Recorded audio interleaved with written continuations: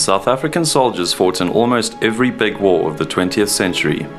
Many of us grew up with stories of grandfathers fighting in glorious battles, but the country hasn't been to war in decades. Today, few of us have experienced the true horrors of war firsthand. The result? A gun-loving society that glorifies war. It's a huge problem for the South African War Museum in Johannesburg. Many visitors to the museum are gun lovers who come to marvel at the large collection of weaponry, something that only perpetuates the glorification of war.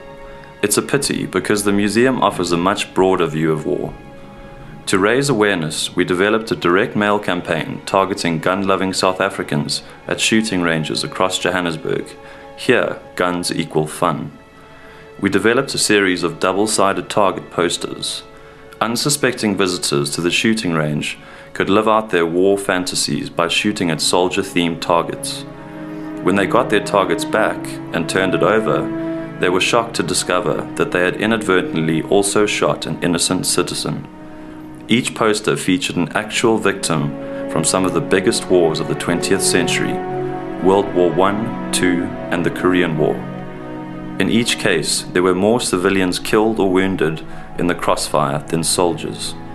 Our target audience got the message loud and clear. There is another side to war.